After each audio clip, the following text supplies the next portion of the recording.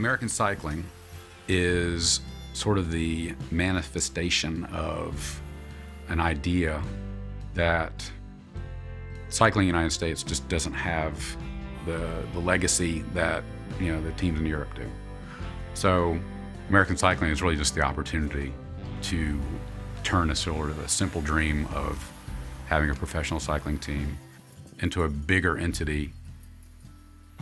I grew up racing criteriums. At that point, I didn't care about the Tour de France. All I cared about was the Tour of Somerville, the Tour of Nutley. So we sort of built the team around just riding the criteriums.